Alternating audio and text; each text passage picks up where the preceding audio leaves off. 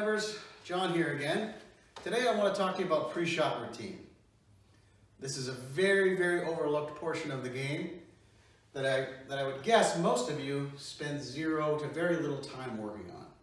And I really feel like if you invested some time into your pre-shot routine and the consistency of it, you would see a more consistent game out on the golf course. You know, when you look at some of the great players of all time, whether it be, you know, Tiger Woods or Larry Bird in basketball, you know, when Larry Bird gets to the free throw line, everything that he does is the same. It's a routine, it's a process that he's going through. He's not thinking necessarily mechanics once he's up into there. He's just thinking about going through his process and making the shot. Same thing with Tiger Woods. I believe one of the great strengths of Tiger Woods is he never varied from his routine, no matter how big the situation got.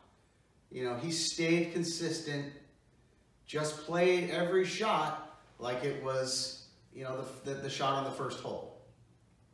You know, you could look at the opposite end of that as somebody who's an extremely talented player, who obviously has had a successful career, but Sergio Garcia really struggled with the regripping at one point in his career, right? And this led to a lot of really wayward shots, struggled with consistency because he wasn't in a routine. When you can go back to that routine, when you're under pressure, you're going to see more success.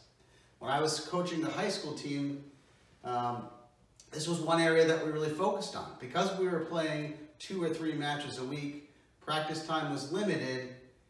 You know, we really focused a lot on alignment, but also on pre-shot routine, being consistent. And when we looked down at the numbers, we could see that our team actually got better in the later holes, you know, 7, 8, 9, and other teams were getting worse.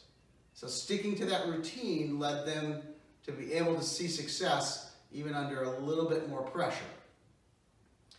So when I'm thinking and we're talking about pre-shot routine, I've got 2 very separate boxes that I'm in during my routine.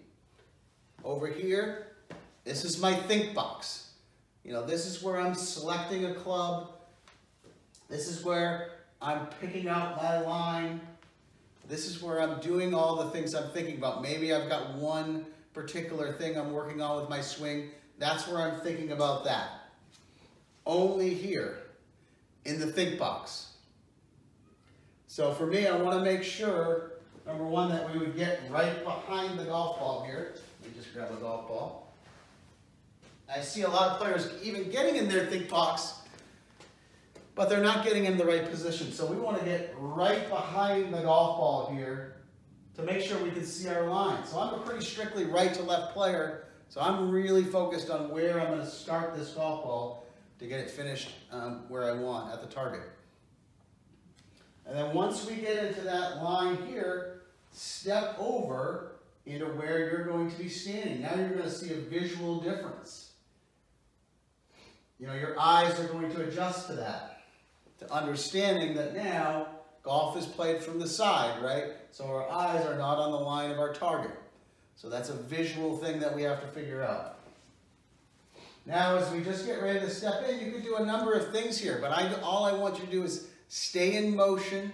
You know, we see a lot of players that get over that ball and it looks like they turn into a statue, right? It's hard to create a good flowing motion from a really static position, right? So I want you to get into this position. For me, it's about 3 steps. I don't map it out perfectly, but I'm feeling about 3 steps. And that gets me to a position where my feet are, and the ball's right about in the middle of my feet. You know, from there, I'm going to go ahead and take my stance, get my grip on, and now I widen the stance based on the club. So for this club, I want it just a little bit off the logo on my shirt here. And now I'm just going to keep moving.